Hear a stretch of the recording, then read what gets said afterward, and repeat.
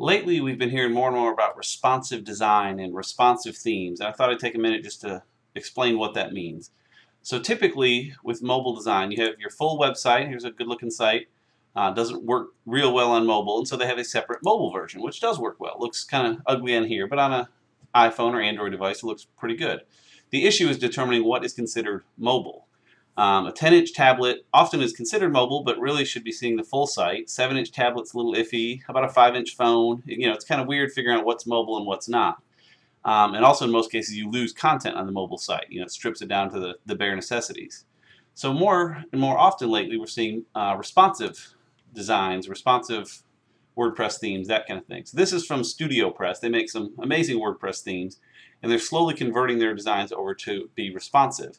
And so here's an example of Agency, one of their older themes. They just reworked from the ground up. It looks great now, and it's completely responsive. So here's what that looks like in action. So here we are in a full browser, normal site. It looks great. Now if we were to take this and just kind of thin it out a little bit, you'll see it looks good, looks good. As we get to here, and notice what happens here. Watch the bottom. These three buttons, when we get narrow enough, it'll drop them into a single column. So we can go up and down and see those three buttons there.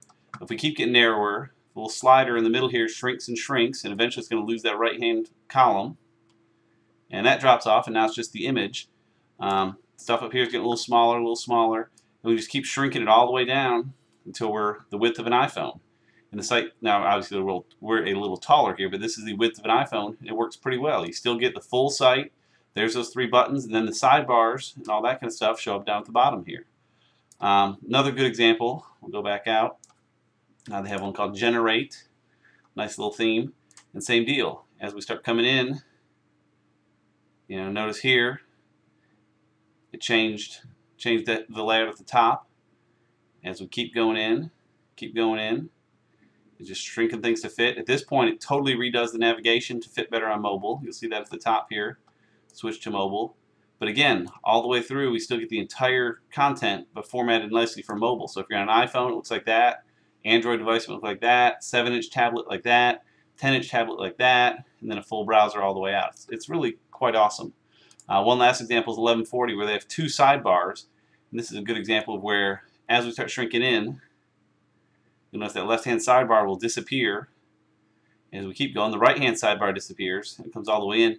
But that content's still available. It just tucks it to the bottom. So that way, if you have important things in your sidebar, it never goes away. It's always still there for all of your users to see. So there's some good tutorials on how to do responsive design. It's really just in the CSS, you say if the screen width is so many pixels to remove and add these different elements. I often just use StudioPress or other WordPress themes that have the responsiveness built in, so we can just change the look and feel based on the theme and have all that code done for us. But a lot of different ways to do it, but this seems to be a growing trend, and there's some argument about what's better, responsive themes versus completely mobile sites. And there's certainly good arguments both ways, and probably based on your use case, one may work better than the other. I tend to go responsive most of the time now, but again, it's up to you, and yeah, that's how it works. Hope that helps. Thanks.